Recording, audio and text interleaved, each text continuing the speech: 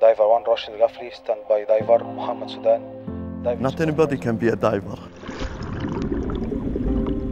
You have to control yourself under pressure, fear.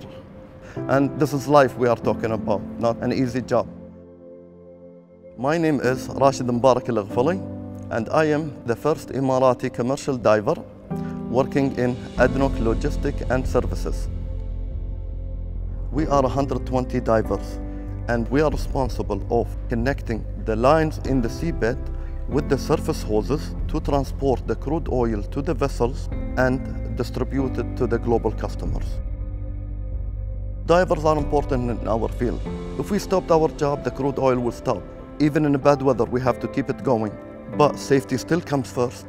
ADNOC have a high standard of safety, and we are lucky to be working in a company like ADNOC.